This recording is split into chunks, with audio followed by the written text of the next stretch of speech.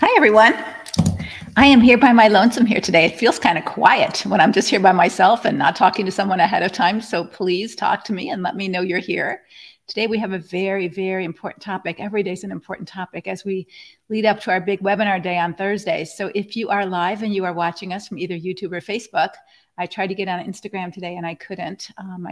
I'm logged out and I'm not sure how to get logged back in. I can't get my password to work. So anyway, if you're here, thank you, Karen, for letting us know from YouTube. Who else is here from Facebook or from YouTube? We would love to hear.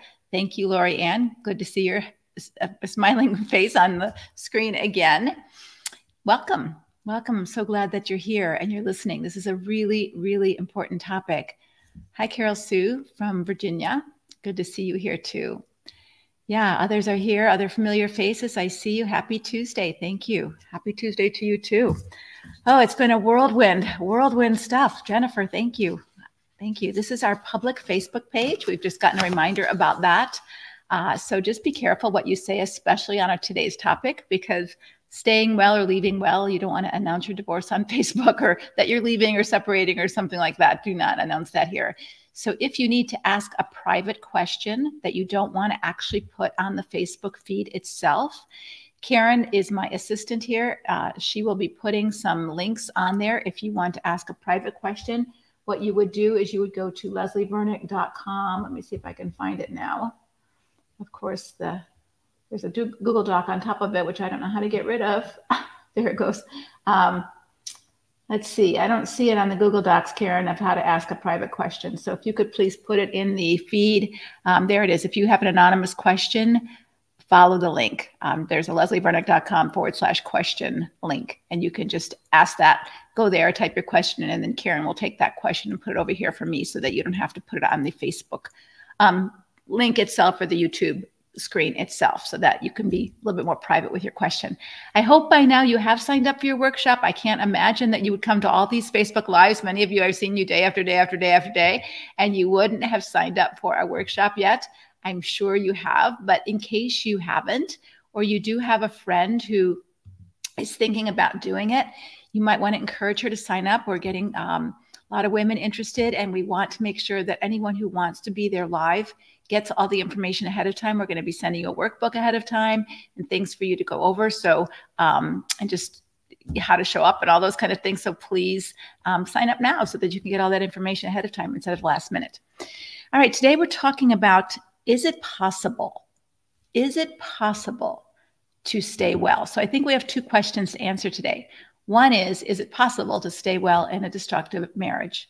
And if it is possible, how do you do it? So those are the questions we're going to ask. Let's start with, first of all, maybe even what does it mean to stay well? Like maybe it's not possible. So what the link is broken, Priscilla says, for the sign up for the workshop. So Karen, could you just check that to make sure it's working? Because if it isn't working, you'll need to contact Kim to get that working right away so that we get that fixed for the last 2 days of our workshop. Anyway, so what does it mean to stay well? Let's start there, and then whether you can or can't, and that might be an individual situation depending on the severity of the destruction going on in your marriage and the destruction that's going on in your own body, right? So what does it mean to stay well? What does it mean? Give me a definition for you. What does it mean to stay well? I have my definition, but I want to know, because I think what we think it means depends on whether we can do it or not, right? So what does it mean to stay well? What does it mean to stay well? Put it in the chat. What's your idea of staying well? If you were going to choose that, what would that look like for you? And if it's not possible for you, why not? What would be some of the determining factors that it's not possible to even do that? Any thoughts?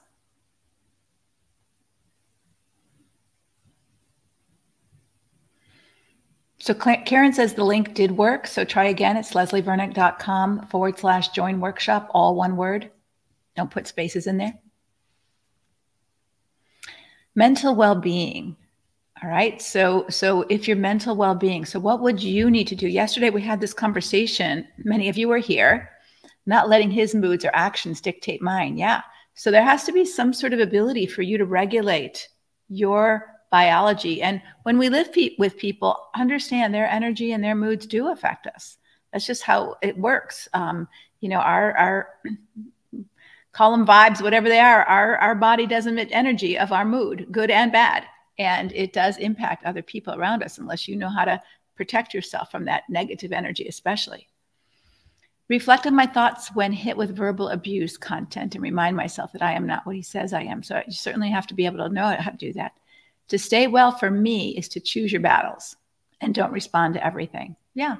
So that you pick what's most important to you and you let a lot go because you know you're not going to have the energy or it's not worth it to fight for stuff that is insignificant.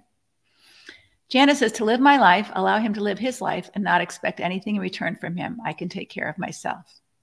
Okay. What does that sound like for you? It doesn't sound like a great marriage, but it might be how you can stay in a icky, destructive marriage well.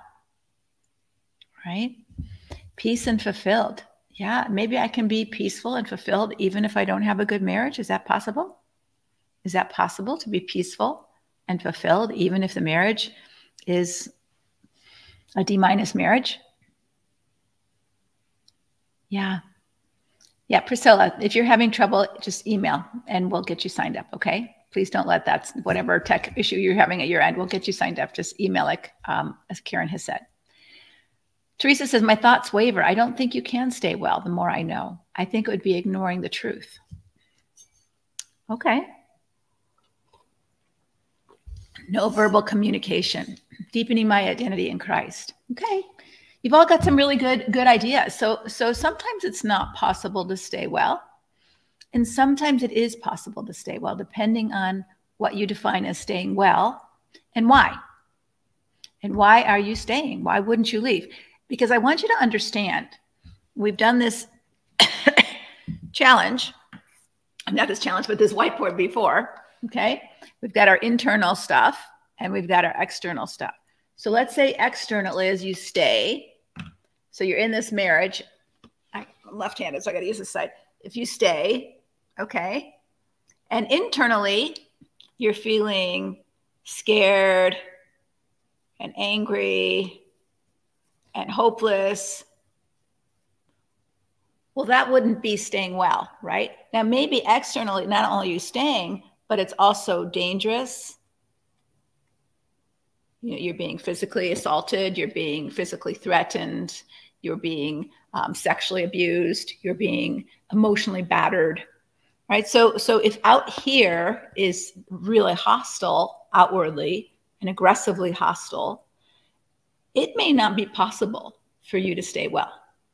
So one of the big criteria is how safe can you be out here and in here? So if you just don't bother him, you don't ask him for anything, you pick your battles, all those kind of things, maybe you can stay in the same household and have some measure of peace and safety and your own life, okay? So we have to look at both things, but understand that if we choose to leave, so we're not staying, we're leaving, can't spell and talk at the same time, leaving, if we choose to do that, there's still challenges here. Like I may not have a place to, I might have no money, that would be external, okay? I might feel scared and angry and hopeless too, right?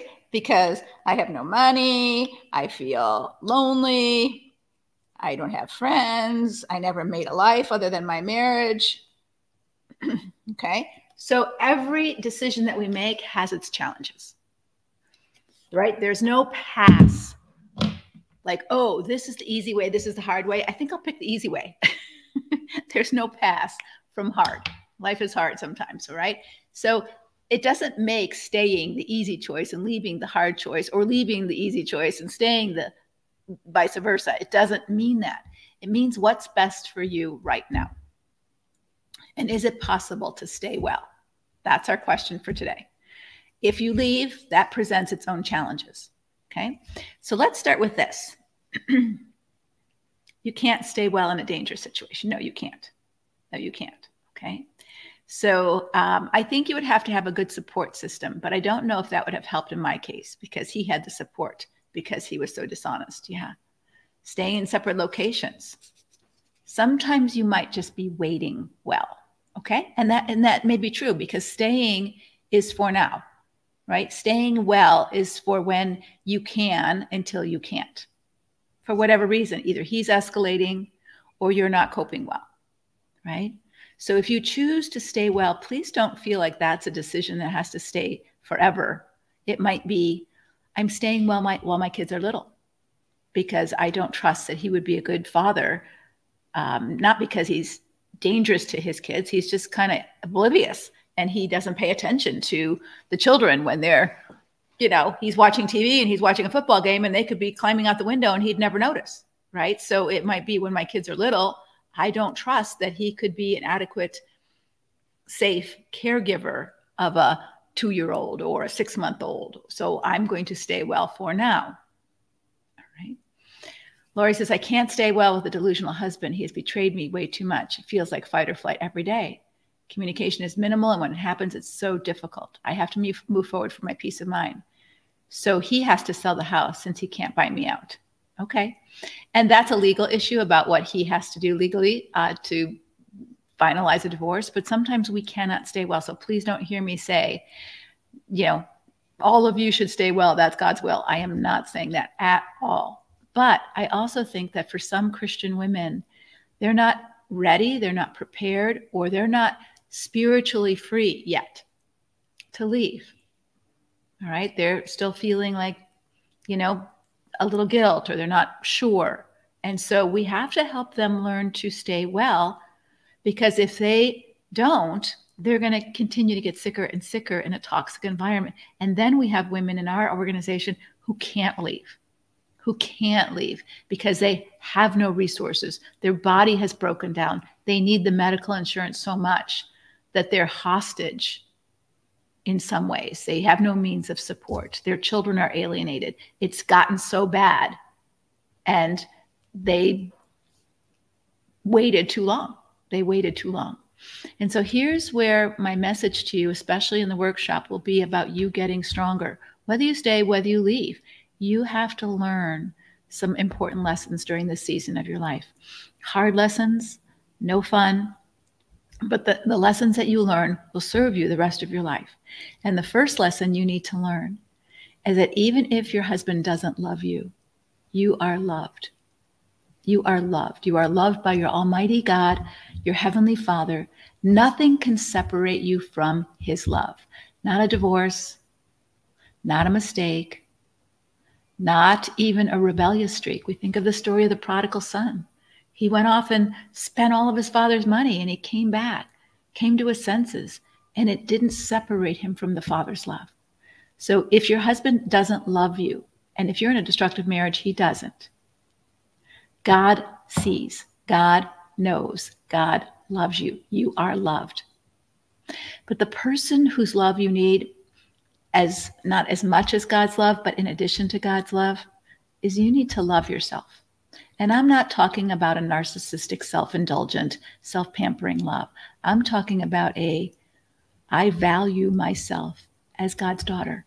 God values me as his daughter, and I value myself. So I'm not going to allow myself to be abused any longer.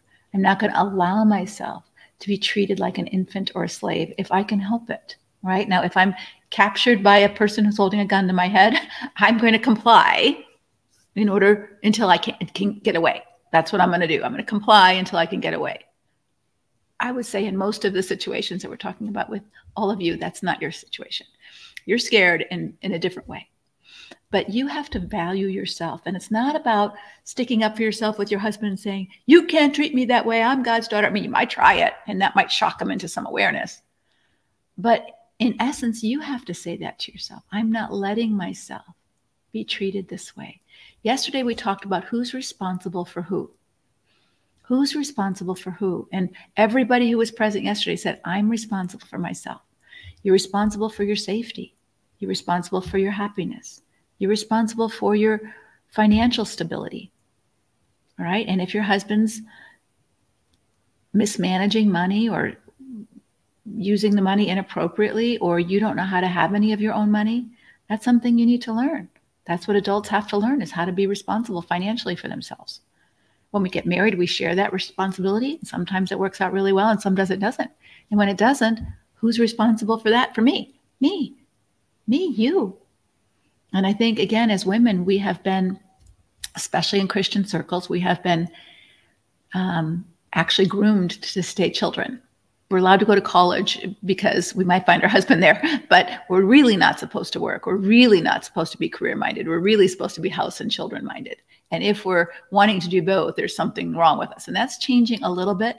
But even women I talk to, young women, they'll say, I just want to be a mom. I just want to be a wife. I just want to stay home with my kids. And there's nothing wrong with that. Nothing at all, as long as you're capable of getting out to work if you have to. So what I'm saying right now is, if you're in this situation, this might be a temporary situation or a permanent where you choose to stay well. But what is it that you have to do that, to stay well and not just stay resentfully? Because you can leave resentfully too. You can leave a marriage. There's plenty of women and men who have left a marriage who are bitter and angry and resentful and still aren't taking responsibility for themselves. They're blaming everybody else for how their life is so awful. What happened to me? And they're not doing their work. So every situation gives you an opportunity to learn to do your work. Yeah, I'm just reading some of the chat. She's making a plan. The Bible tells us to be shrewd as serpents, innocent as doves, especially when dealing with wicked people. We're not to retaliate. We're not to repay evil with evil. But that doesn't mean we're not making a plan to get out of there, right? That doesn't mean that. The prudent see danger and take refuge. But I want to get back to our topic. What does it look like to stay well? So I thought of a couple of different examples that might be helpful for us to illustrate. Let's say that you were paralyzed by a drunk driver and you had to stay in a wheelchair. Wasn't your fault. But here you are, stuck in a wheelchair. What would you need to do to stay well in that wheelchair? What would you need to do? You wish you weren't in it. It's not your fault you're in it, but here you are, you're in it. What would you need to do to stay well in a wheelchair? Any answers? Any thoughts? Acceptance, right? Because a lot of times we resist reality. And this is true for women in destructive marriages. They keep hopium alive, like, oh, it's not that bad. Or I can really change him. If only I pray hard enough, God will change him, right? So acceptance, like, oh, the rest of my life, I'm going to be stuck in this wheelchair. I don't like that. And so we get so angry about reality that we resist reality and we don't accept it. And I'm not saying accept it means we're happy about it. If I have breast cancer, I'm not going to be happy about it, but I am going to accept it. Because the only way I can deal with something in a healthy way is to accept what is, even if I don't like it. Mindset. Yeah, stay connected to friends. So if I'm in a wheelchair, I have to first accept that I'm in a wheelchair. And I'm going to grieve all the things I don't have anymore, things that I can't do anymore. Like I can't, although guess what? I didn't play, but I watched someone play pickleball in a wheelchair. And they were playing actually as well as the able-bodied people. She was a tennis wheelchair player and she's playing pickleball and she's whipping around that pickleball court. And she can play pickleball from her wheelchair. She was paralyzed. She was an Olympian. She got paralyzed in a bike accident. She was a biker. And somebody crashed into her and she lost her legs. And she's in a wheelchair the rest of her life. And she does Olympic sports in her wheelchair. And she's made the most of that. She's accepted, I'm a paraplegic and I am going to live my life, not with bitterness and resentment that I'm a paraplegic. I'm going to learn what I can do as a paraplegic. And guess what? I can play pickleball. I can play tennis. I can still be an Olympian in the Special Olympics. She didn't let that ruin her life, right? So it's mindset. It's mindset. How do I live where I am? Paul says it in Philippians where he says, I have learned to be content, even in jail. I'm staying well in jail. If I get a chance to get out, I'm getting out. But right here, right now, if Johnny Erickson Tada had a chance to be healed, I'm sure she would say, I'm first in line. But she's lived her whole life from a wheelchair. And she's lived it well. She's lived it well. So ladies, it may not be the marriage that you want. It may be a dangerous marriage and you need to leave. It may be a very toxic marriage and it's affecting you physically and you need to steward you. And that means you have to care about you. You need to get therapy or you need to get trauma care. You need to move out. But some of you aren't ready to do that yet. So you need to prepare. Maybe you need to get your college degree or you need to recertify yourself as a teacher or a nurse because you let that go because you didn't think you'd need it and now you need it. And you have to be in this environment for a bit. How do you stay well? Your mindset is the starting point. I have to accept where I am and stop trying to fix my marriage into what I want it to be. I have to stop putting all my energy in trying to change him. And how do I accept? Just like if a paraplegic put all her energy into trying to walk again, that door has shut. That's not going to happen. But how does she learn to maneuver that wheelchair? As a pro, she can learn to do that. She can learn to do that. She can learn to play tennis and race. Instead of running, she can race in her wheelchairs and she can do a lot of good things. She just has to do them differently. So how do you come to accept that your marriage is not going to be what you want? That you're not going to have the companion that you thought he was. You're not going to have someone who's got your back and cares about you. But the person who has your back is you and God. Is that true for you? Is that true for you?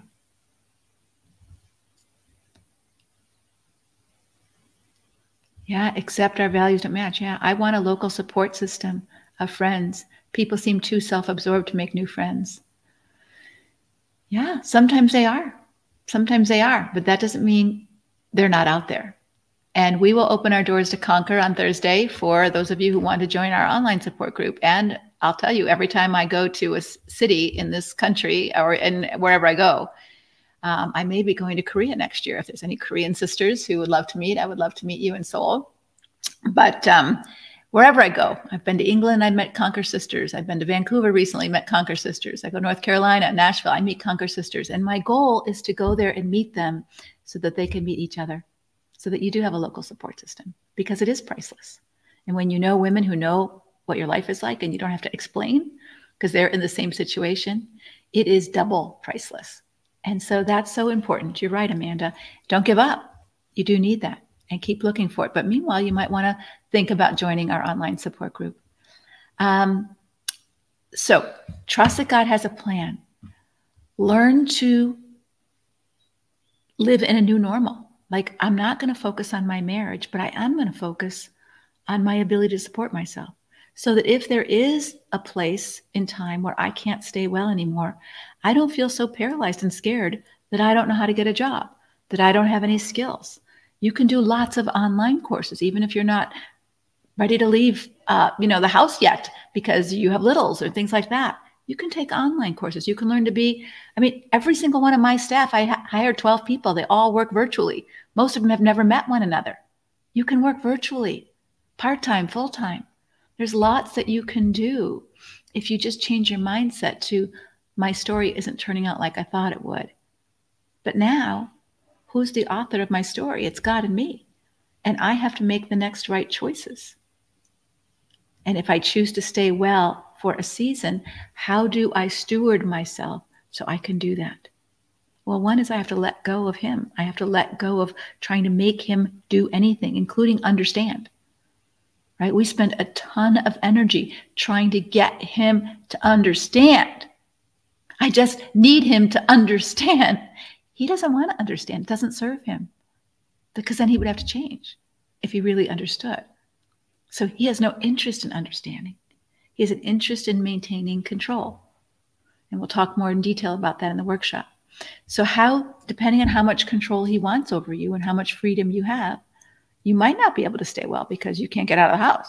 Or you might be able to stay well for a season Or maybe he's just plain indifferent. As long as you don't bug him, as long as you don't confront him, as long as you don't ask him for anything, as long as you don't correct him on anything, as long as you don't argue with him on anything, he's fine just doing his own thing and watching TV, and you leave him alone and he's okay.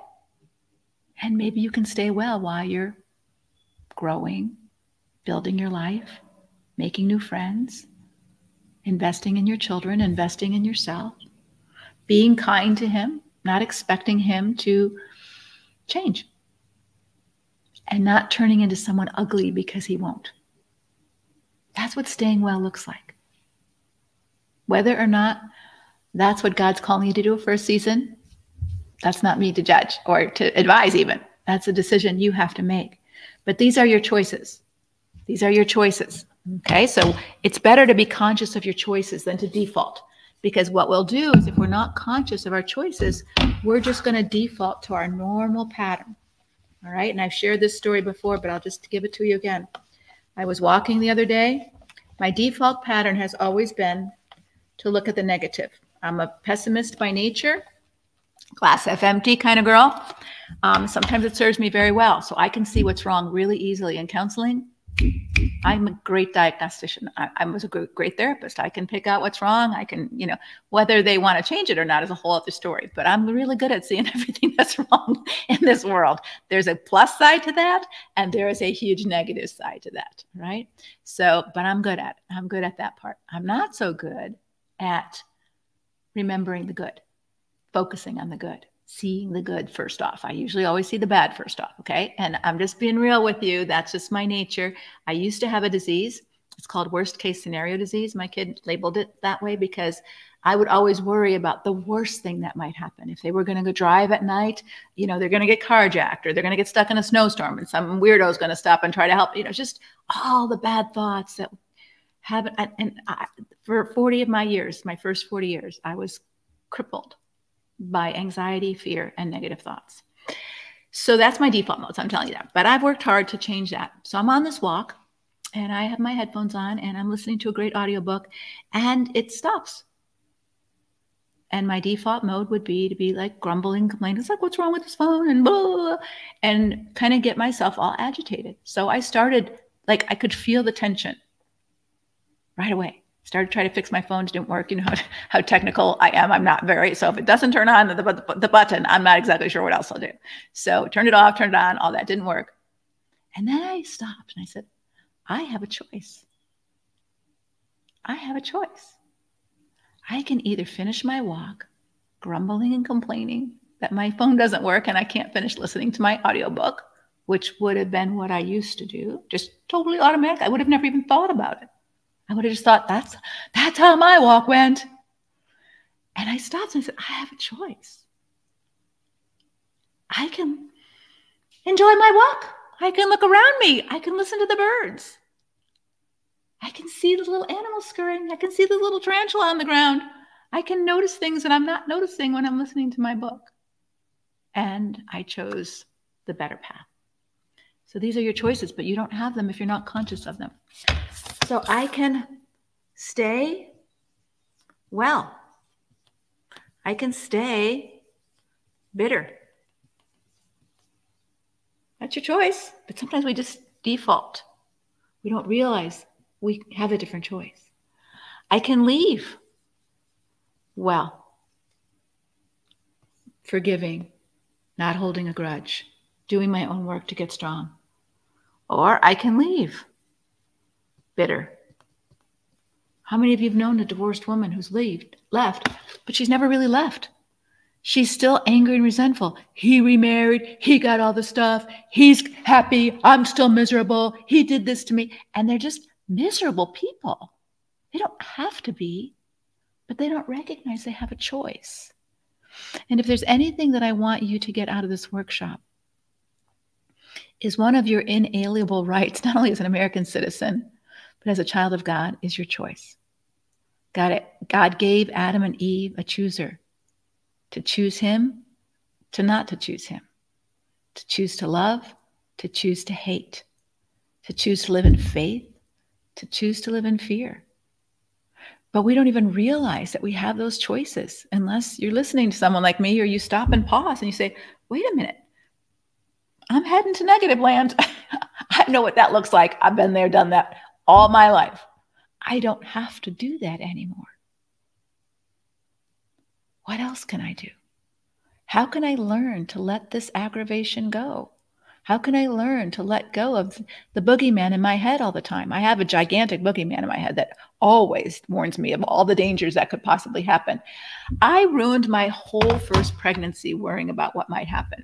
It never happened. My son is 45. He's never even broken a bone or been in the hospital in his life. And yet I had all kinds of fears of what might happen. And I didn't enjoy the pregnancy or the birth at all because of all of the fears I had. So I'm just saying, ladies, God has done work in me. And it doesn't mean that I'm not patient with it, but I recognize what's happening and I choose not to go there. Not to go there. Worry doesn't serve me. Jesus says, why worry about a single day in your life? You can't control what's going to happen tomorrow. Right? And so if you stay, choose to stay well. And what does that look like for you? And what do you need to learn? Like I had to learn to press pause. Like in the middle of that walk, press pause. You feel it. I feel that icky agitation stirring up in my soul. I feel it. Now what? I have a choice. Is this going to ruin my day? Rule my mind? You can't control him. I couldn't control my phone. Can't control the circumstances sometimes. If you can control them, if you can. So let's do this external, internal again, and then we're going to go to some questions.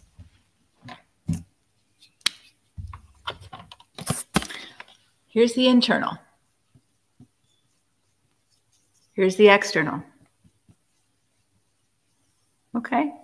So if my bed is messy, so I have a messy bed and it's all messy, or my sink is full of dishes, internally I feel icky. Okay. And if I can clean this up and feel fine, I'm going to do that. Right. So I'm not saying just leave all this go. If I can control something here so that I feel better, if I could have gotten my audio book back on, I would have been fine. It's just that when you can't control this, how do you learn to be okay here? How do you learn when this is out of control, whether in big ways or little ways? How do you learn what Paul said? I have learned to be content when this isn't the way I want it to be. I've learned that I don't have to have my peace robbed because out here isn't working out the way I thought it should. Or I'm not being treated fairly. Or I'm not getting the love that I thought I was going to get when I signed the marriage certificate. How do I learn to trust God in these moments? These are all opportunities for you to grow, to learn, to become more and more the person that God called you to be, his workmanship, that doesn't need to live afraid or ashamed. So, thoughts, questions? Did we talk about how enough? How do I stay well? It's not about fixing him. It's not about fixing your marriage. It's about working on your own mindset and your own emotional regulation so that you're not triggered by his moods, that you're not triggered by his, and when you are triggered, you don't blame him. You say, oops, he triggered me. Just like my thoughts trouble me, I am distraught. Oh, I'm aware. What do I need to do to calm myself down?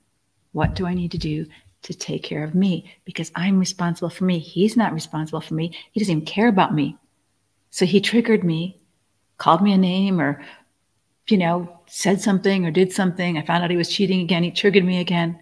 Now, what am I going to do to take care of me? If you don't love yourself and you don't care about yourself and you're constantly asking someone else to take care of you by fixing them, you're always going to be in a very dependent, unhealthy position. And I don't want that for you. I would love for you to have a happy marriage, but I want you to be a healthy woman more. Thoughts, questions? Put them in the chat or put them in that private thing. Let me see here. Yeah, sometimes I feel a bit ugly because his habits of biking, computer, reading, he refuses to change them. Yeah. You can't change him. You can't change him. I would give you a challenge. I would like you to think of something small that you can't change. Maybe it's about your weight. Maybe it's about your age. I'm struggling with that at this point. Maybe it's about something in your health that's not going to change anytime soon. What would it be like if you just accepted it? What would it be like if you just said, you know what? I'm going to accept this and not just let everything deteriorate, but I'm going to make the best of what I have. So if my weight is 20 pounds heavier than I want to be, instead of beating myself up every day over it and creating a lot of stress and anxiety for myself, what if I just dressed my best self, even 20 pounds overweight? Or whatever it is about you that you don't like, what if you just accepted it without self-hatred, without shame, without beating yourself up? Yes, I am getting older and it's going to show, and I'm not going to look like I was, and just accept it, but I'm going to look my best, however that is, right? Whatever age that is, I'm going to just do my best, but it's not going to turn the clock back anymore, right? Could we do that? What would be different about you if you could do that? My husband is my husband. Or maybe my ex-husband is my ex-husband. And he's not going to change. It's not my responsibility to change him. So why am I letting him aggravate me so much? What am I still expecting from him that he's not giving me, that keeps hurting me? What if I just let that go? What if I just accepted that he's unwilling or incapable of being the man I thought he was? He's unwilling or incapable of being the man I thought he was. And maybe there's still pieces of him that are good. Maybe he's a good provider. Maybe he's a good handyman around the house. Maybe he's other good things in his life that you can respect. But he's incapable of being emotionally connected. He's unwilling to grow himself in that way. Can you let that go? And that doesn't mean you have a great marriage. It means that you're not in turmoil all the time because you're not accepting it. It's like sitting in the wheelchair, being angry that you're in the wheelchair every single day. Imagine what that does to your body because you haven't accepted that you're in the wheelchair.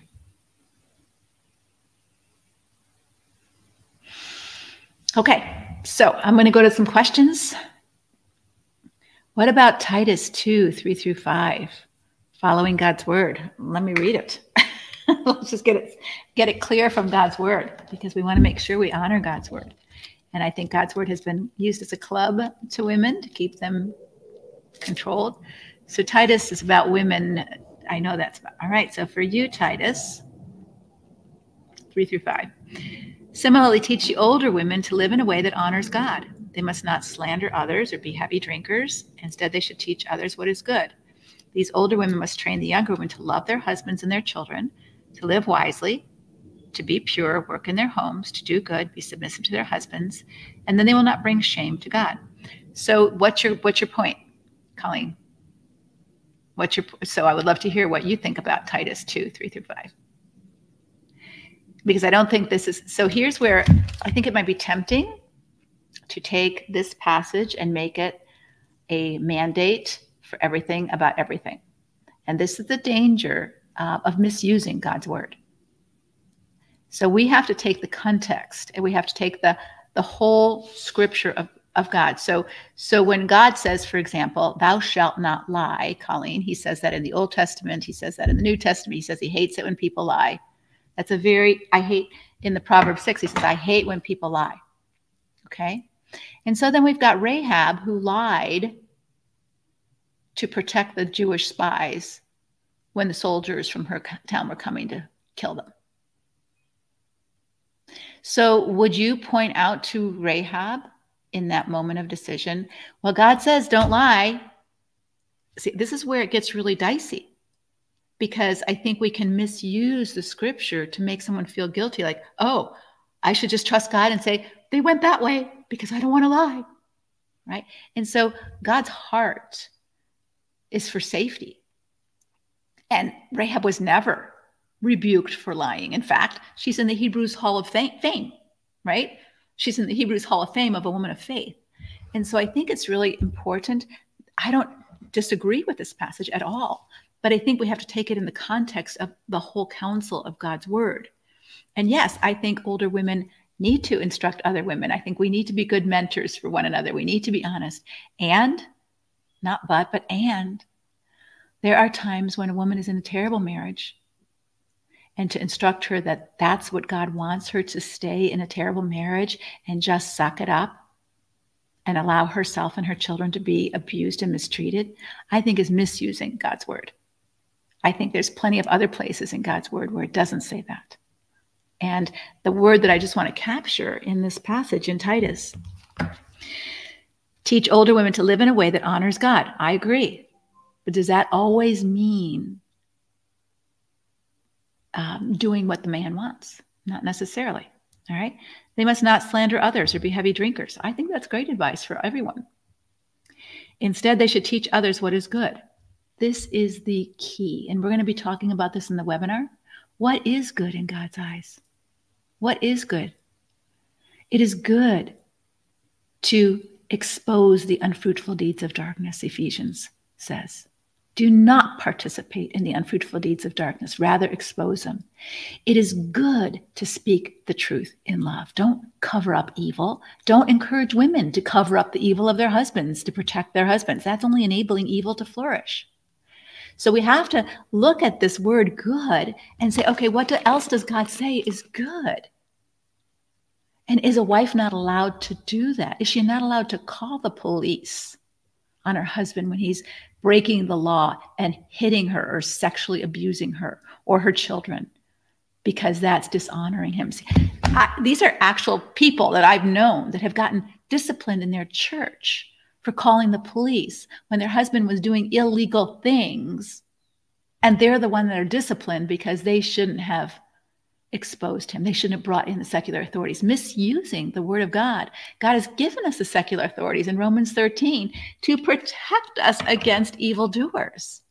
And so I think we have to be really careful how we instruct people from the word of God and give people the freedom to pray and read God's word for themselves and ask God, what's their situation like? What's their instance like? Because it's not the same for everybody. What might be right for one woman in a situation might be absolutely toxic for another woman in a situation. So I hope that answers your question. And I would love to, I think also to love their husbands and their children, to live wisely. What did the Proverbs 31 woman do? She lived very wisely. She's a woman of strength and dignity. And she made her own choices. She made her own money. She didn't just work at home. She worked in the garment industry. She sewed clothes. She sold things. She bought and sold fields. She was a realtor. She was a resourceful woman who didn't just work at home. And she's set up as the ideal virtuous woman. So again, we don't want to just look at this verse and say, well, this means women shouldn't work, and this means women shouldn't divorce, and this means women. It doesn't mean that at all.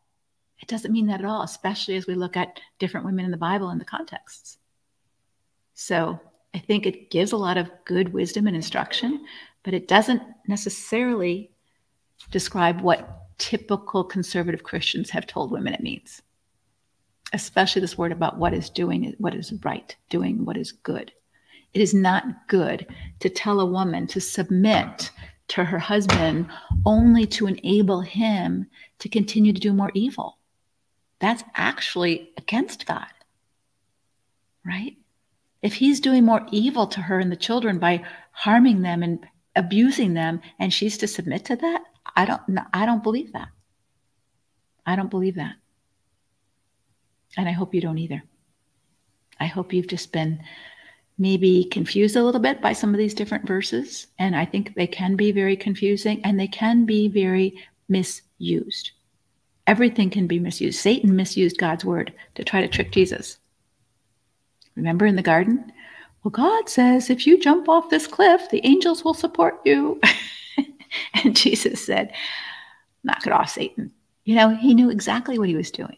And so we have to be, again, good stewards of ourselves and good stewards of God's word, that we're not so easily intimidated into doing what someone else tells us to do.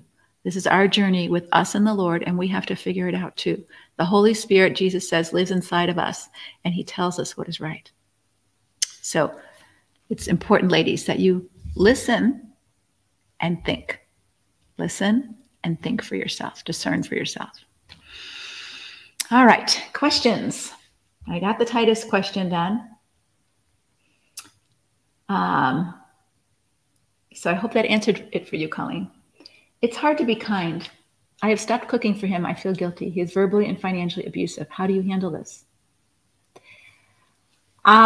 Without more details, I don't know that I can tell you how I would handle this, but let me just give you some general advice, and then you plug in what you think might be helpful, if that would be a good idea. Kindness is one of the fruit of the Spirit, right? So God if you're full of God, if you're going to be Christ-like, kind, Jesus was kind. God is kind to those who are sinners and saints alike, right? And so I kind of think of it this way. I want to be a kind person. That's who I am. I want to be a loving person like God. That's who God is. I don't want to change who I am just because someone else is a jerk. Like, if they're a jerk, why would I let them change me into a jerk? Right? So that's kind of how I'm thinking about it. And so it is harder to be kind. That's, I think, why Jesus says, love your enemy. Not because you're going to sleep with them or because you're going to kiss them or you're going to give them access to your bank account. That's not what love your enemy means. It means if they're an enemy, they've harmed you. Because if they weren't an enemy, they'd just be a stranger. Okay. So they're a specific person to you. They're an enemy. They've harmed you and you don't feel safe with them. That's the idea of an enemy relationship, right? So when God says to love your enemy, he's not saying have a relationship with your enemy, invite them over for dinner. He's not saying that. What he's saying is don't let what they did to you change you. Don't let what they did to you affect who you are.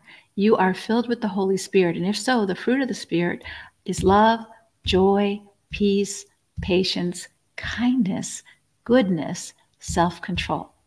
Against such, there is no law. You don't have to make a law against those kind of people, right? So it is harder to be kind to someone who's not kind back. But that's your journey of saying, how do I want to show up?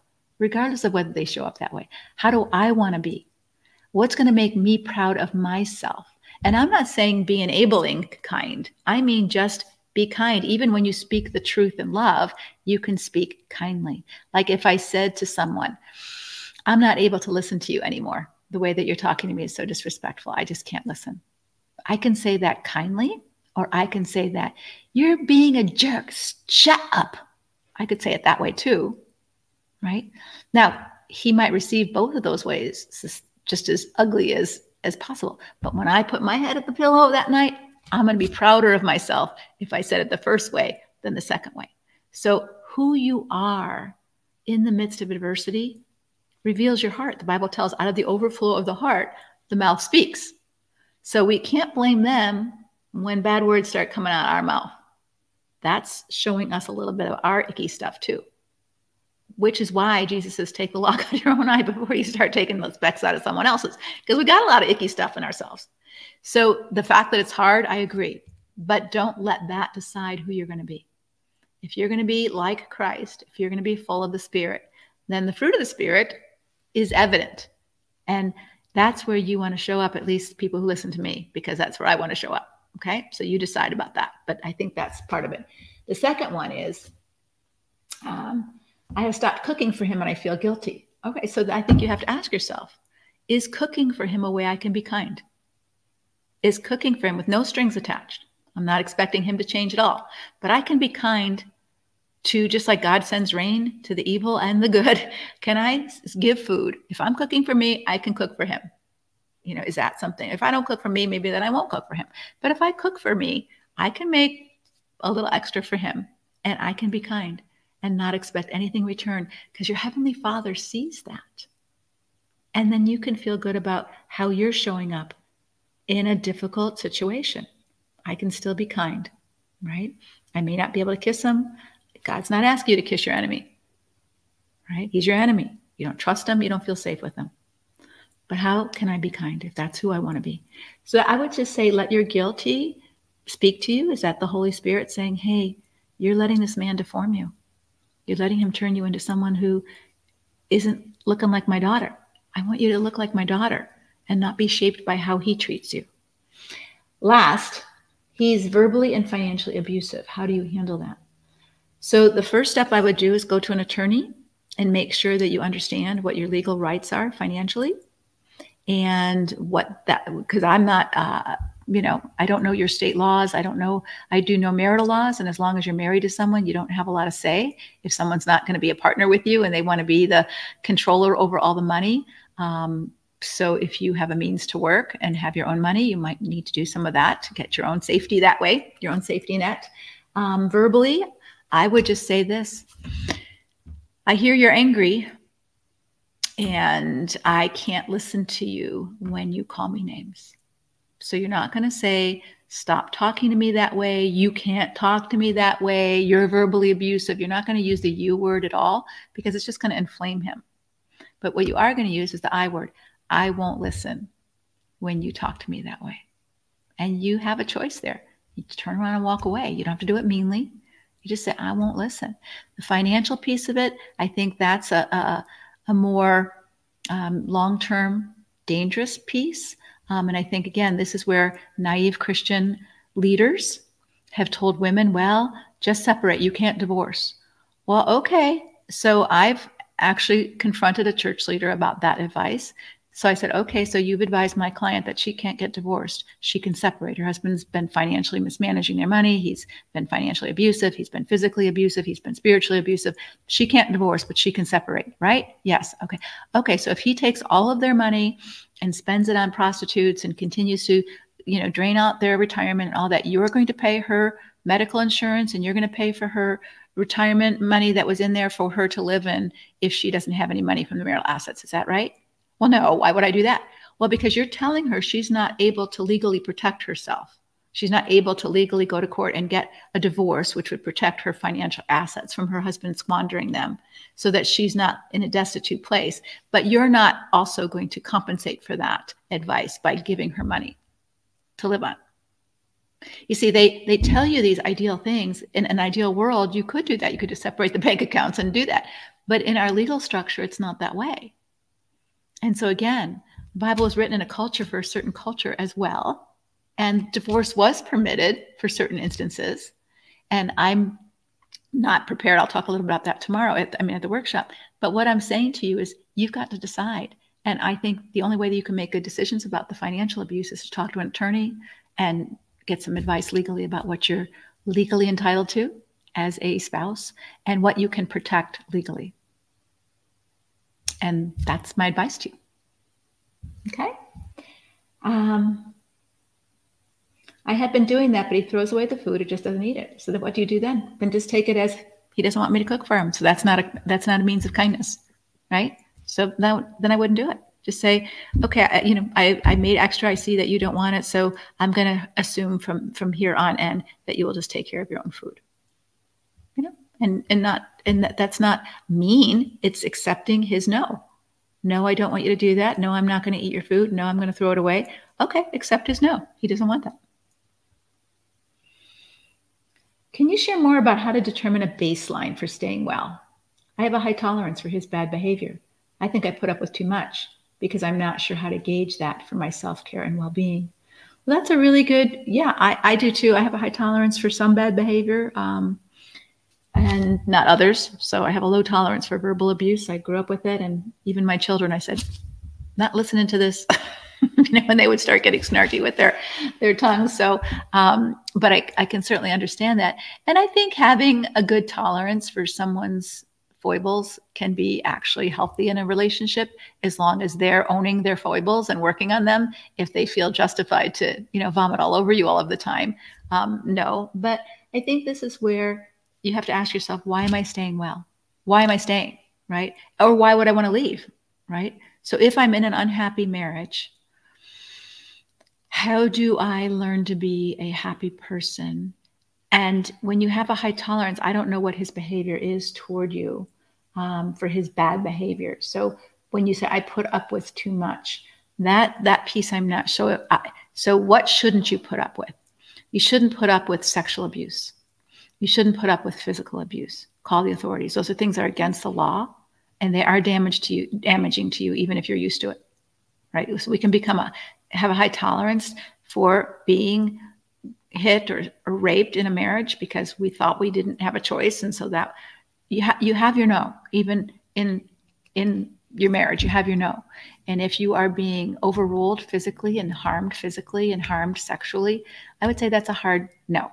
That's a hard no. Don't put up with that, right?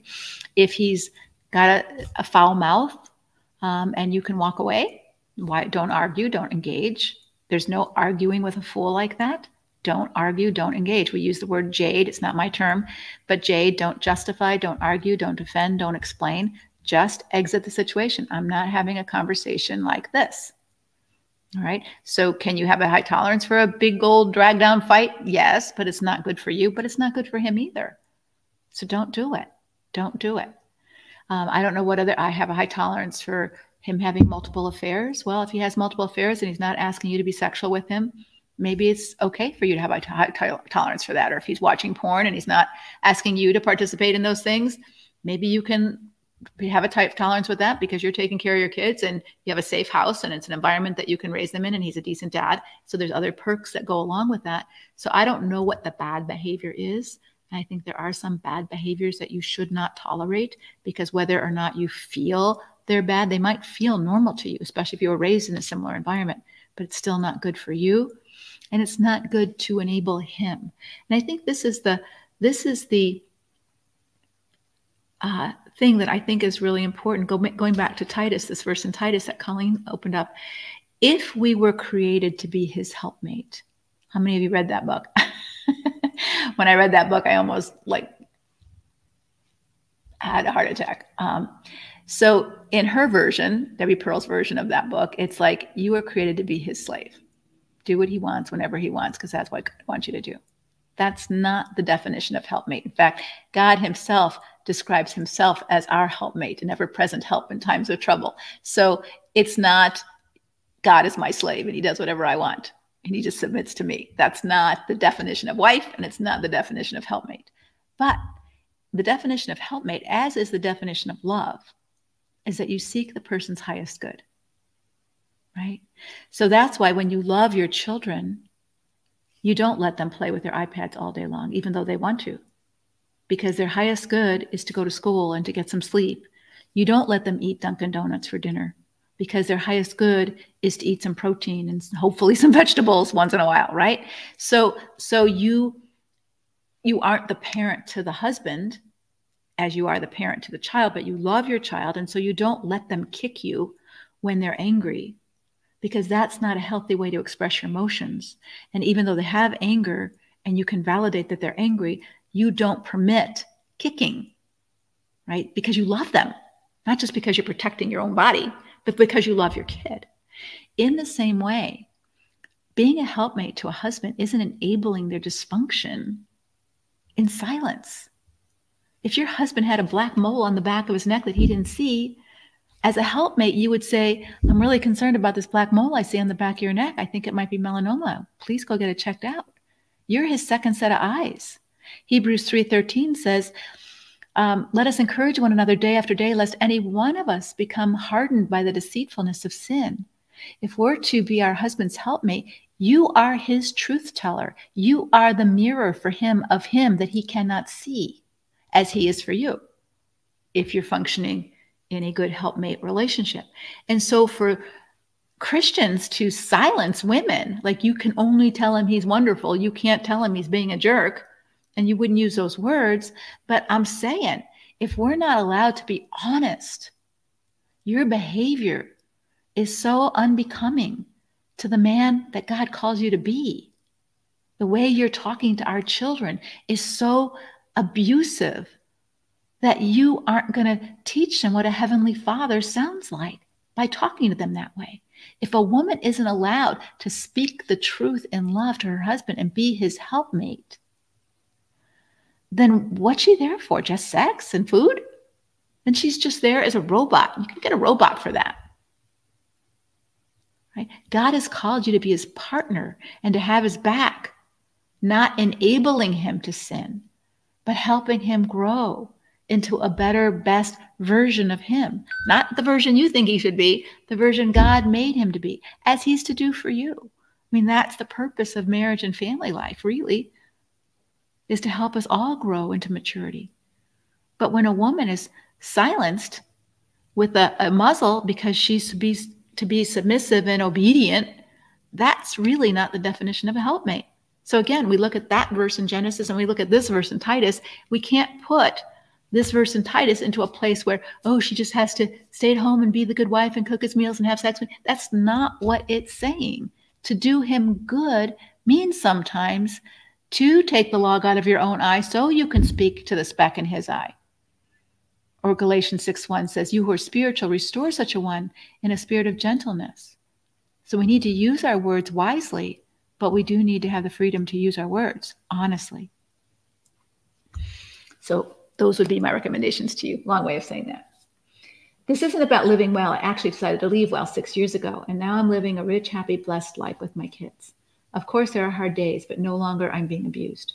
My question is more because I'm dating someone who was wondering if it's biblical to marry a divorced woman. My ex didn't cheat on me. He was abusive, and I find comfort in knowing my Heavenly Father did not want me to live in a home with abuse and emotional abandonment. Is there something I can say to my boyfriend to give him reassurance? If not, I am prepared to walk away. I think that's your boyfriend's work to do, actually. So if he's the godly man that he says, or he seems to be, like, oh, I have some convictions about this, or I have some reservations about this, then I would say, as his girlfriend, by all means, go do your work. Figure out what the Lord's saying to you. I don't think it's your job to be his Holy Spirit, or your job to be his Bible, or your job to figure that out for him. That's his responsibility before the Lord. Am I free to marry a divorced woman? Right? So your job is to decide, are you free to remarry? And that's your work to do.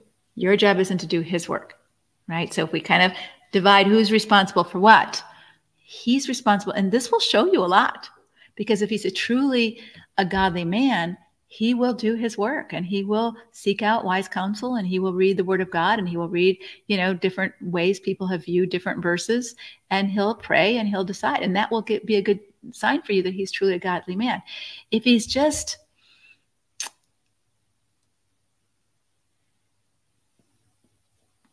wanting to get out of the relationship, and maybe he's using this as a reason, why do his work for him? Because that's just going to be another bad situation, right? So I would just say to him, wow, that really impresses me that you're wrestling with that.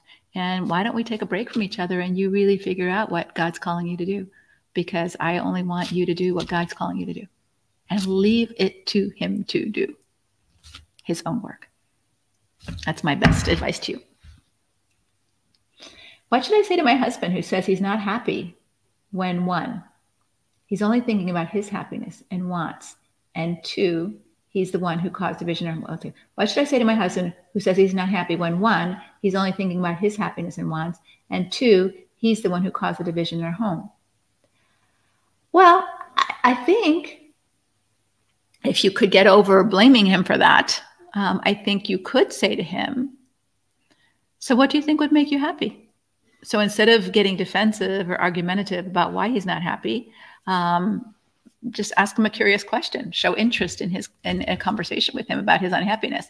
So why do you think you're unhappy? Well, I'm unhappy because you won't talk to me, or you won't have sex with me, or you don't love me anymore. And you say, okay, and do you want that to be different? What do you think needs to happen for our relationship to get better? So I think you could be very strategic and very loving by inviting him to talk about his unhappiness and be a curious, compassionate listener. It doesn't mean you're going to do what he wants, because what he wants is, he might want to say, I just want you to do what I want all the time, and then I would be happy, right? Which may be exactly what he wants. But let him say it. Let him say out loud what he wants.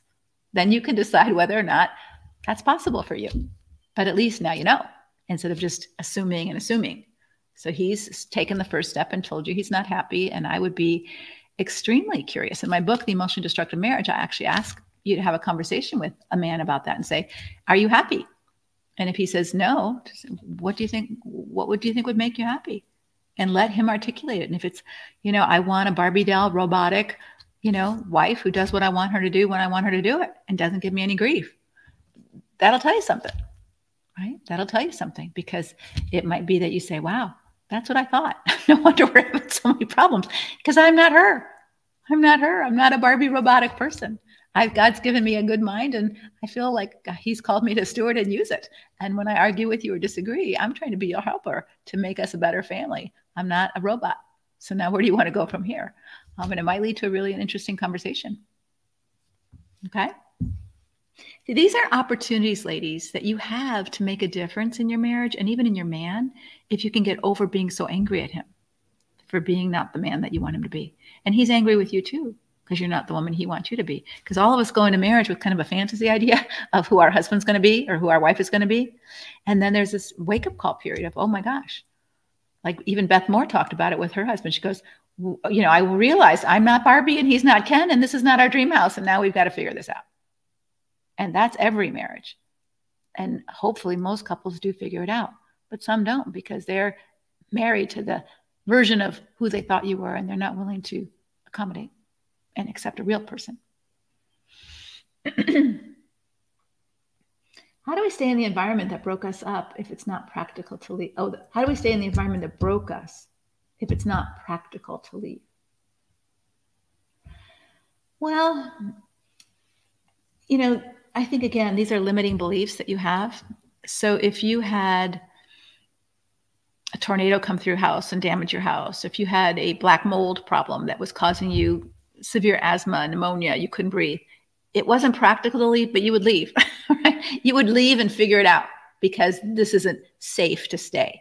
So a lot of times it's not practical to leave, but it's necessary. It's imperative. And so I think you have to decide how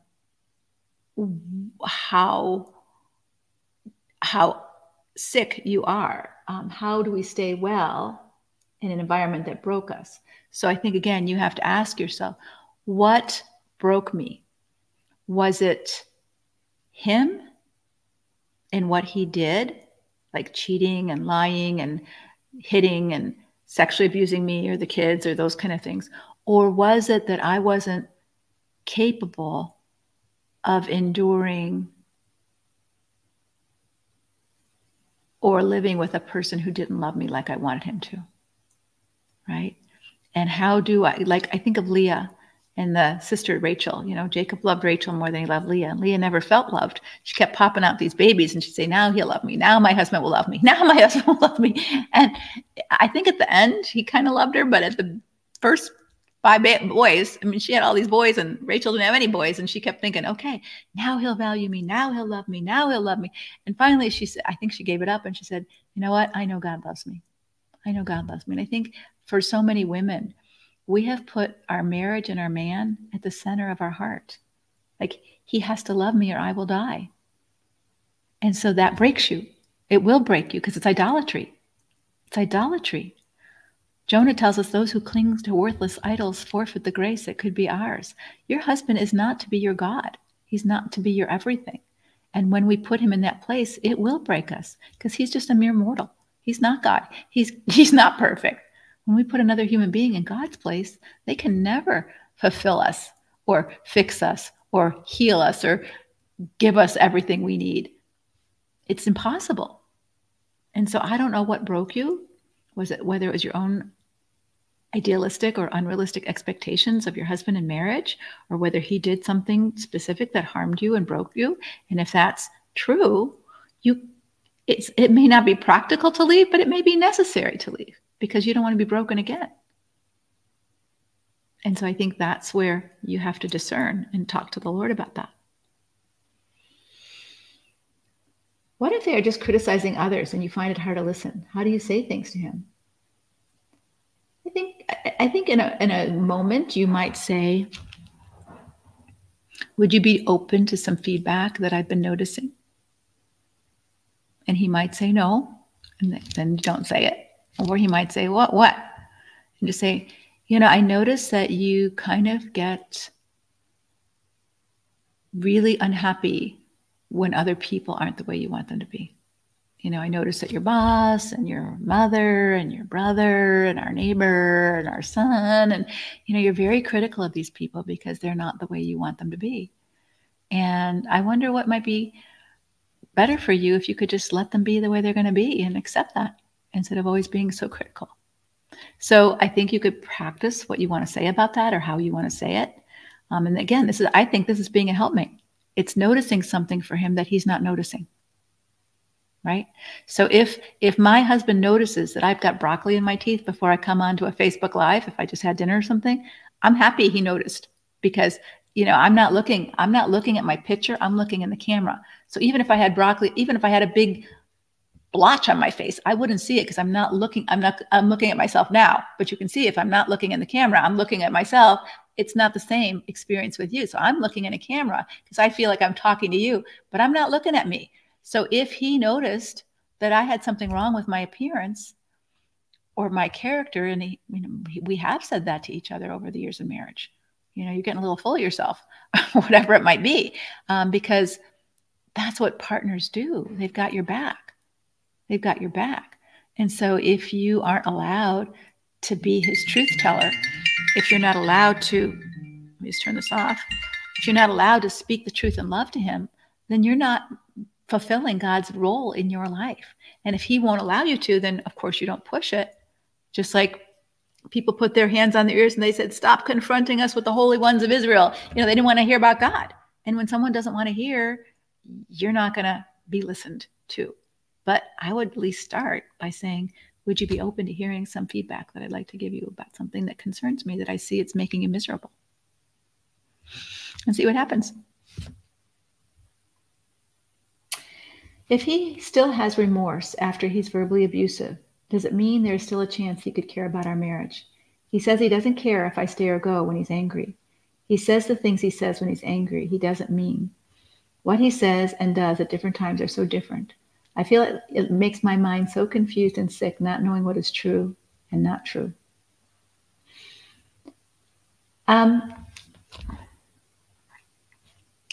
So if he truly is remorseful over things he said, we've all said things in a temper.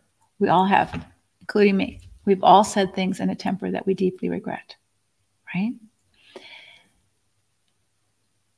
But when that happens again and again,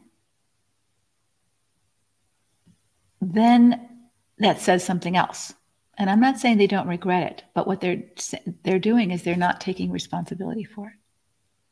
Right? So if every time I eat ice cream, I vomit. And I vomit every time I eat ice cream, and I vomit all over the carpet and all over your couch and all over that, I would think I better not eat ice cream, or I better go to the doctor and figure out why am I vomiting every time I eat ice cream. So the fact that your husband shows remorse, like, oh, I regret that I said that, or I'm sorry I said that, it hurt your feelings. But he doesn't seem to have the connection of, next time I'm angry, what am I going to do different? Next time I feel that feeling of rage or disappointment in you, or you didn't do what I wanted you to do, how am I going to handle that feeling? Because that's my responsibility. People are going to disappoint me. People are going to frustrate me. That's just life. And this is the mindset. When we talked about mindset change, if your husband has a mindset that nobody should ever frustrate me, that life should always be the way I want it to be, and if it's not, then I'm just going to vomit all over it, then he's pretty immature in his thinking. And so life, and I'm sure he doesn't do that at work or he'd get fired unless he's the boss and owns the company, right? So you just can't vomit over people when you're upset with them. And so obviously he exercises some self-control at work. And this is a really red flag, ladies. When they exercise, they're different at home than they are with other people. Don't tell yourself they don't have any control over that. They absolutely do, because they know they can't do it. Because why? There are consequences. But with wife, oh no, you can't leave. There are no consequences, right? And we've structured that in our teaching theologically. Oh, you have to stay no matter how he treats you, because that's God's will. Is it? Is it? Does God care more about him than her? I don't think so. The prudent see danger and take refuge. God expects marriage and created marriage to be the safest relationship, not where you feel afraid of your partner, where you have to sleep with someone. You want to feel safe next to them. You don't want to feel like they're going to wake you up in the middle of the night inside of you because you weren't awake.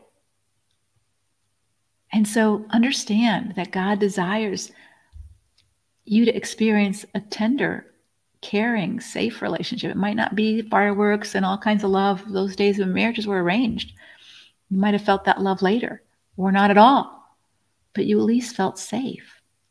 You at least felt safe. You didn't feel anxious that someone was going to verbally vomit all over you or hit you or sexually assault you. And so I would just say to your husband, I want to believe that you are sorry, but when you don't do anything to change this behavior and you keep doing it again and again, it's making it harder for me to believe that you're that sorry. I need you to work on your tongue and your heart so that I feel safe with you. And I would say that this is what I need. And if he chooses not to do it, that tells you a whole lot, right? My needs are more important than you. My needs to verbally vomit is more important than your need for safety. And I'll just mop it up afterwards. And you need to be okay with that. Do you? And I think those are the things that we wrestle with in these kind of situations. What impact does that have on you? Leslie, is Conquer good for someone who has recently been divorced, emotionally drained, and who's seeking to get healthy emotionally after divorce and learn more about oneself emotionally? Or is it for those who are currently in destructive relationships seeking a system and wisdom? So my friend Georgia Schaefer has a post-divorce group called, I just did a podcast with her. It'll be opening up in November. I'm going blank on the name of it, but if you just go to Georgia Schaefer, you'll find it, Shaffer. But it's really more for after a while. So there's this in-between time when you're still unhealthy. You're not really, it's called Rebuild Your Life. You're not really ready to rebuild your life yet because you don't have the internal scaffolding to know even what kind of life you want to rebuild. And so we do have divorced women in Conquer. And oftentimes they stay for a long time. They become mentors. They want to support the next generation. They're still getting healthy. So Conquer is about doing your own work. It's not about fixing your marriage. But as women do their own work, sometimes their husbands look at them and say, wow, you've really changed. What's happening? I'd like to learn some of this too. And they begin to get healthier too. And some escalate their abusive behavior because they don't want you to change. They want you to stay a victim and helpless and powerless and not healthy because it exposes their deeds of darkness even more. And so we don't have any guarantees that it's going to fix your marriage, but it is going to help you. And our statement is your kids need one healthy parent, at least one healthy parent.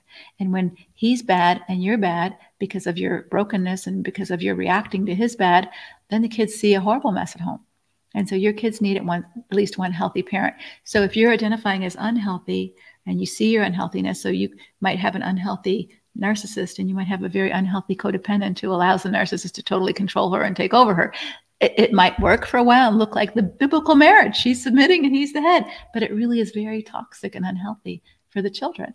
And so as you get healthier, your kids can begin to see at least one parent who knows how to say no, who knows how to set boundaries, but do it with love and kindness, not in reactive anger and resentment and retaliation, right? That's still unhealthy.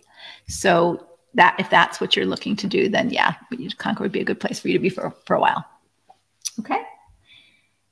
Besides the obvious answer of price, why is it so hard for men to get help, to want to be different? Sometimes they are motivated, but mostly after there are major consequences of their actions. Yep. I don't know, but this would be my guess because I'm not a man, but I have worked with a number of men and talked to a number of men. And I'm just going to give most of them the benefit of the doubt. Men are wired differently than women. I have a child that's a boy and I have a child that's a girl, and I've seen the difference from the beginning. If you notice little boys, they're always wanting to be competent. So look at me, mom, look at me, I can do this. Look at me, mom, look at me. You know, it's like, like admire me, notice that I can do this. Notice that I can, kick this ball really far. Notice that I can write my name now. Notice that I can, spell and whatever. Notice that I'm competent. Notice that I'm competent. I'm good at this. Notice me, praise me, affirm me. Little girls are more seemingly right at the beginning about connection and community. Like, you even look at girl athletes versus boy athletes. And over the years, it's changed a little bit. Girl athletes have become a little bit more masculine and all that. But the chest bumps and all that, like, look at in the football, dances that they do. And women athletes, when they're usually hugging each other, they're patting each other on the back, they're congratulating their teammates. And so there's just wiring that's different. So going back to your question, I think one of the most shameful things for a man, and not for a woman, but for a man, is to feel incompetent. And that's why it's so hard for them to ask for help, because then they would have to admit that they're incompetent at something. I mean, even the simple joke, like, now they don't have to, but in my day with my husband, he wouldn't stop and ask for directions, because that means what?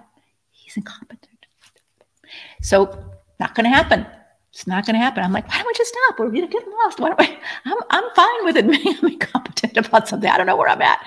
Don't you think I can figure it out? So there is this pride in their competency and deep shame at their incompetency. So one of the things women tend to be better at than men is verbal. We tend to be able to quickly speak our thoughts and our feelings. We're able to have those connections between right brain and left brain faster, and talk through things. And for some men, it's harder. And for lots of families, both men and women, they never learned to do it because their families never talked. So if you grew up in a family that just basically barked orders to you, but they never talked about feelings, they never invited you to think, they never invited you to argue with them back and forth so you could learn to do that well, you never experienced that. Or what you experienced was just more patriarchy, domineering, do as I do, not as I say, children are seen, not heard, that kind of thing. You never learned some of these verbal skills. And so when you get married and you need to have some of these verbal skills to deal with conflict or to express your feelings, or it's like a deer in the headlights, like they freeze, they don't know what they don't know, but they know don't know how to do that. And so it's easier to be belligerent, put you down, you're too much, you're asking for too much, make you the bad guy, than for them to look at themselves. I would say that that's a immature man, an unhealthy, immature man. And this is the hope. If it's that kind of guy, if you can come at them with your learning and your growing and curious questions like, hey, you mentioned you were unhappy, but let's talk about that. Or not even let's talk about that. Why? And give him a chance to express whatever level of feelings he can express without shaming him. Oh, that's ridiculous. You don't want to minimize or shame someone. Like, you wouldn't want them to do it to you, right? Because that shuts you down. So I would say that for an immature, unhealthy man, your growth can put the lights on for him in some ways. And we've seen that happen. For a narcissistic or extremely unhealthy, controlling man, it's just going to make him madder. Right. So he doesn't want to get healthy because it works for him. He gets to get his way all the time. So there's a different dynamic there. But going back to your question, it's hard for them to get help because they have to admit they don't know. They have to, and to go to another man and say, I don't know how to understand what my wife is saying. I don't know how to be a good husband. I don't know how to be a good father. That is very humbling for a grown-up man to say. Just like even going to someone at church and saying, I don't know how to paint. Can you show me how to paint a wall? Because we can't afford a painter, right? Or I don't know how to fix my toilet. Can you show me how to do that? Because I can't afford a plumber. They'd sooner slit their wrists than ask another man for help if they don't know how to do it. They might ask them for help, like if they can't lift something all by themselves, but to ask for help on how to, I don't know if that's been your experience with men, but that's been as a female counselor and as a woman and a mother of a son. That's been my experience, that it's pride. It's pride and shame, which are two sides of the same coin. It's really hard for them to humble themselves and say they need help and admit that. So that's what I'm going to leave with. Let me just see if you could put in your chat, what was your biggest takeaway from today? What was the thing that God said to you? What was most helpful for you? There's lots of things. And this is how I always read my Bible. When I read my Bible, I always say, all right, Lord, what are you saying to me? I just read 3 chapters, but I'm not going to remember everything. But what is it that I need to know for today? Because I'm at a different level. Every time I read my Bible, I'm in a different place, right?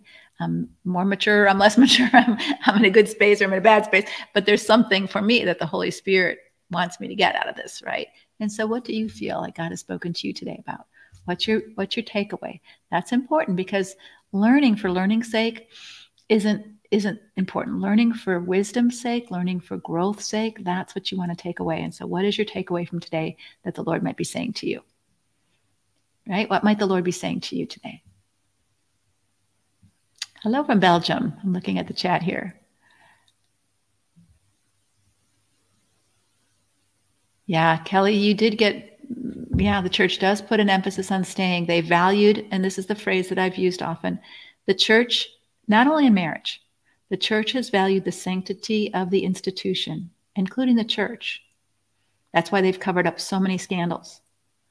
They valued the sanctity of the church or the marriage more than the people in it, more than the safety and the sanity of the people in it.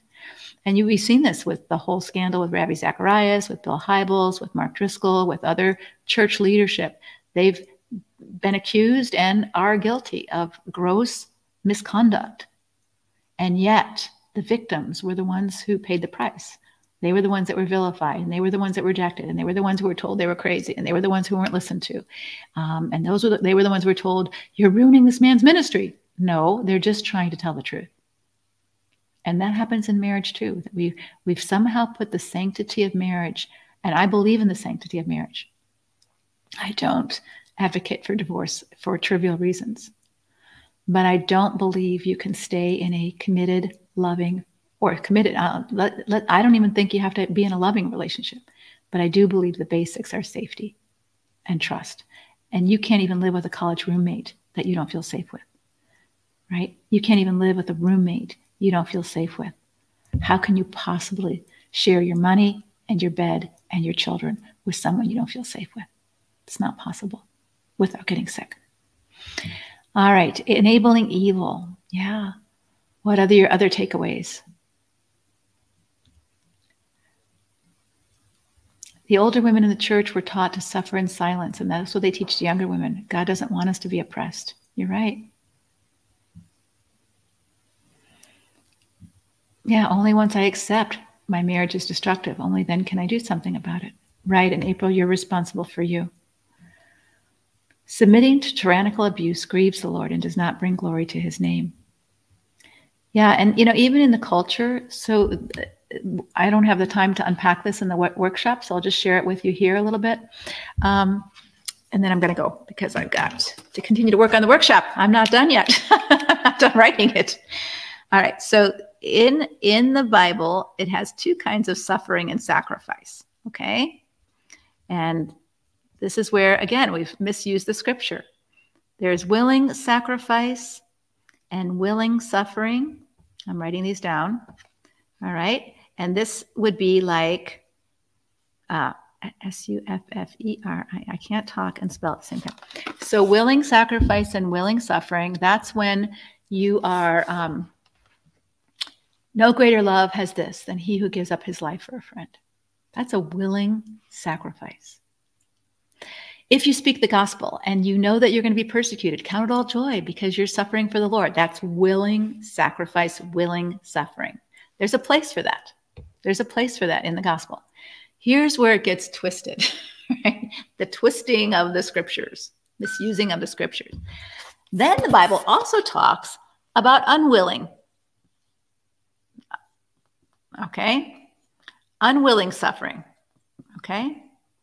So this is if someone slaps you on the cheek, if someone forces you to walk a mile, you're not volunteering for that. They forced you to do it. It's unwilling sacrifice, unwilling suffering, right? What does Jesus say?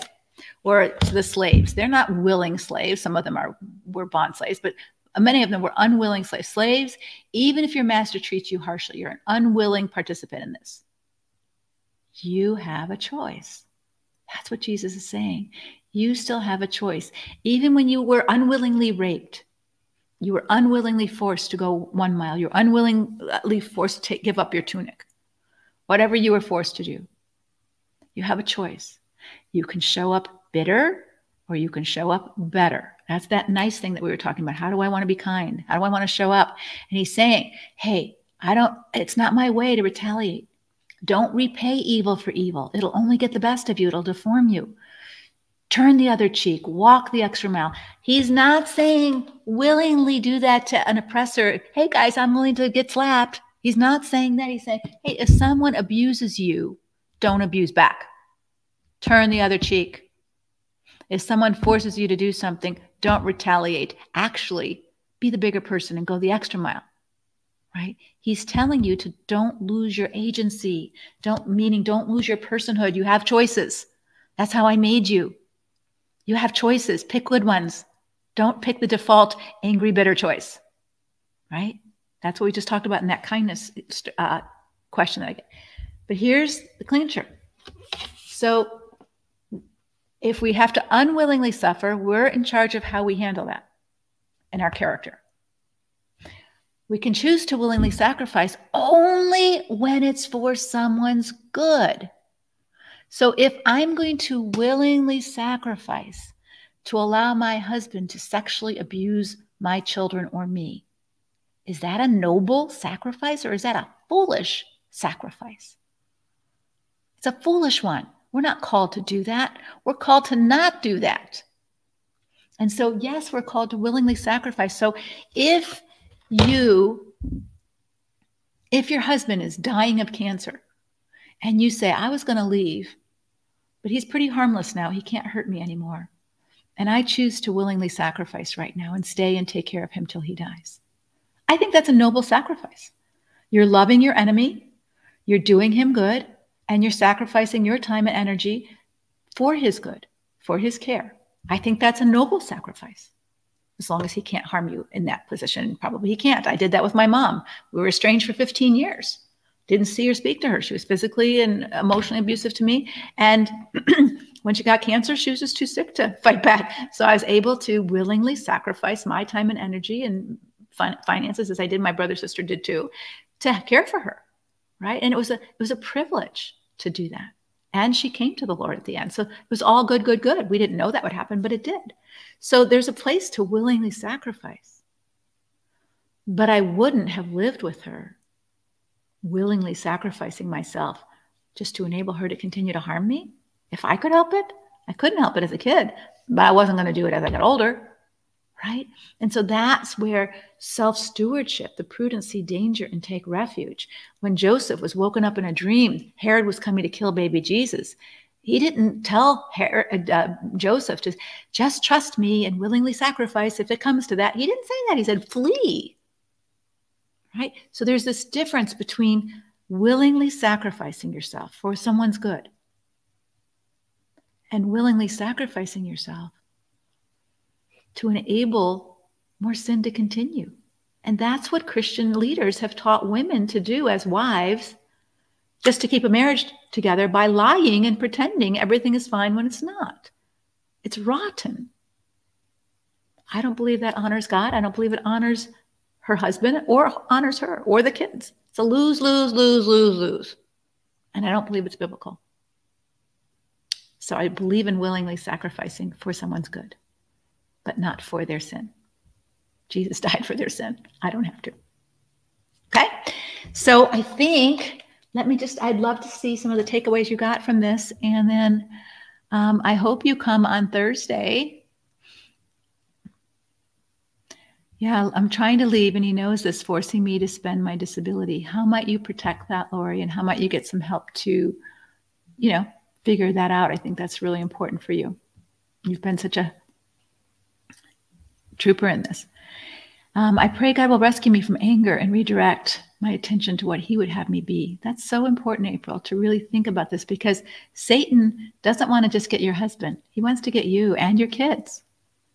And if he can deform you because of your legitimate anger and hurt, which is true, if you're a victim, you're legitimately angry and hurt. But being a victim of someone's treachery can deform us if we let it. And so we have to be very intentional Do not let evil overcome you, but overcome evil with good. You're not going to overcome their evil. You're going to overcome the evil that's in you, that they just put in you by what they did to you. And you've got to overcome that, or you're going to be deformed by the evil. It's sort of like the whole Jedi Knight, and how Darth Vader became Darth Vader. He used to be a Jedi Knight, and he let the dark side win because he was so disappointed. So if you've read the origins of the Star Wars story, it's a pretty poignant example of how the dark side can win when we're hurt and angry. And then we become the dark side, right? And that's what Jesus is saying. Don't let that happen. Don't let that happen to yourself. Yeah. When you're in the midst of adversity, it exposes your heart. It does. And when it exposes your heart, don't be like, I remember being in the car once and God exposed my heart because I was calling the driver in front of me a jerk. Now the driver didn't hear me. I heard me and God heard me. But it exposed my heart because he took my parking spot. It's like, jerk, and I'm like, I'm just sitting in the car. And the Holy Spirit said, so we're a little judgmental here, aren't we? I mean, I just as clear as day. It was just between me and the Holy Spirit. And I said, I guess so. I guess so. And we both laughed. I laughed and he laughed. And I said, Lord,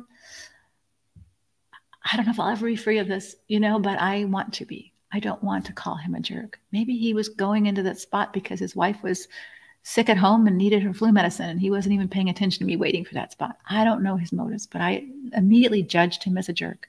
And so, yes, it exposes our heart, but make sure that when the Holy Spirit does that, you don't come in with the enemy's words of, see, you're a bad person. God is showing you your heart so that you can become more like him. Have a good chuckle over it and repent. And do better. All right. That's what God's calling you to do. So let me just see the takeaways. Let me just get to the bottom. I'm seeing so many other comments. What are your takeaways from today? Let's see. I'm still not at the bottom. Sorry. We're going to go here. Practice radical acceptance. Silence is enabling. It can be. I feel really screwed up my interactions and maturity. Okay, that may happen, SH, but here's where you have to be. So if you looked in the mirror and you said, oh my gosh, I thought I looked fabulous. If I leave here and go in my mirror, I say, oh my gosh, I can't believe it. I did this whole Facebook Live with a big old booger in my nose. I would feel totally mortified, right?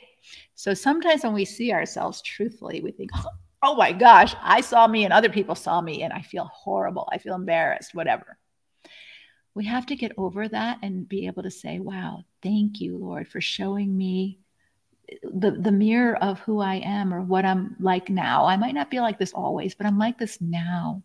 And thank you, because I can only correct. I can only fix that if I see it, right? And so the Holy Spirit is showing us some stuff, but the enemy will come in and say, see, your husband's right. You're just a horrible person. There's nothing good in you. I mean, he will just come in with those accusing words. So if the words you're hearing in your head are convicting and loving, like, hey, you kind of got this judgment thing going, that was the Holy Spirit. It wasn't condemning. It was sort of even kind of playful. And I heard it and I repented, right? When the accusing and condemning voice comes in, understand that's not the Holy Spirit. It is the enemy's voice. And he also adds lies to it. See, you're bad. See, you'll never get it right. And all of that stuff. Be careful, because those voices are loud and they can really make us have a bad day, if not worse. Okay, so we got to listen to the right voice. All right. What else? What else has been your takeaways? Yeah, everyone can relate to seeing something in the mirror that you didn't know was there, right? Resentment is a killer. Don't expect them to take responsibility to care for you. Yeah. Acceptance is the answer to all my problems today. If I find something disturbed within me and have to ask, what is it in me that causes this disturbance? I can only change me. Until I accept the truth, until I accepted the truth, I could not get healthy. The acceptance of the truth freed me from the destructive thinking in relationships. April, you're spot on there. Acceptance is everything. That you shall know the truth and the truth will set you free. But accepting that truth, even when someone dies, what is it we don't accept? I can't believe this happened. And so we're so emotional because we're not accepting it. And that whole grieving process takes us to acceptance. Yeah, I don't like it, but it is true. And once we accept it, we can kind of move on. But it might take us a whole year to accept it sometimes. But that's the process, because we're resisting truth. We're resisting reality. No, it shouldn't be this way. No, he shouldn't be this way. No, it shouldn't be happening to me. And it is happening to me. And then how do I accept it so I can take the next right step forward instead of getting stuck in my resistance to what is?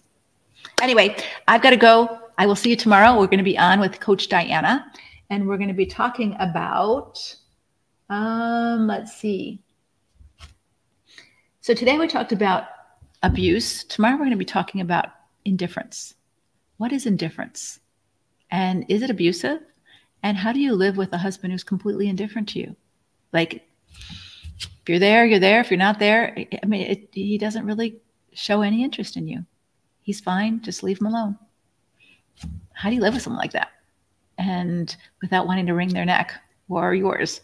So we'll be talking about that tomorrow. And again, if you haven't signed up for the workshop yet, please do that today so we can get you the information, your handout on Wednesday. All right. Take care. God bless. Bye-bye.